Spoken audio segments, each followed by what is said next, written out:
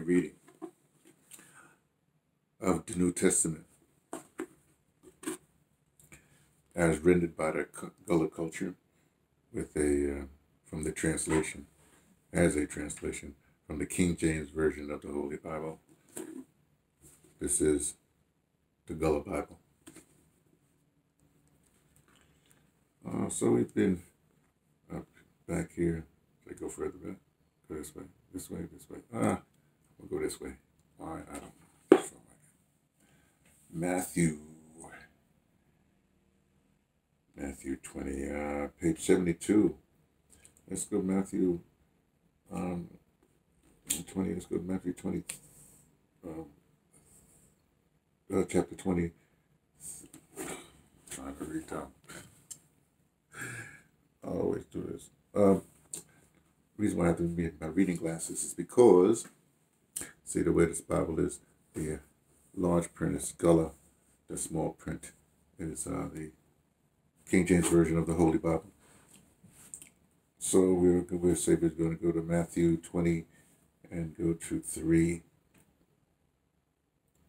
23, here we go.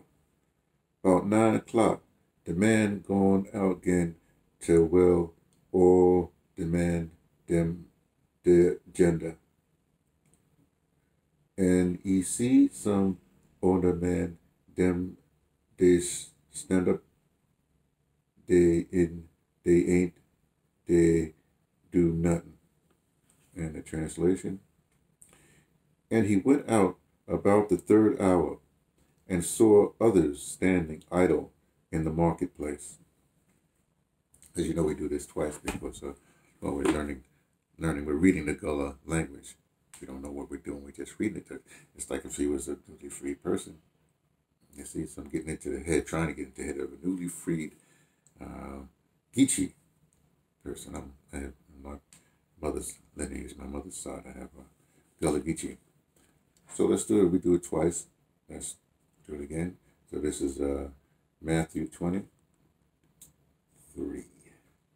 About 9 o'clock, the man going out again to the well, all the man, them, the gender, and he see some older man, them, done stand up, they ain't do not, that do nothing. And the translation. And he went out about the 3rd hour and saw others standing idle in the marketplace. Reading from the Gullah Bible by me, T, from the Pattersons, taking the train to Tibet, letting you know what I only suspect.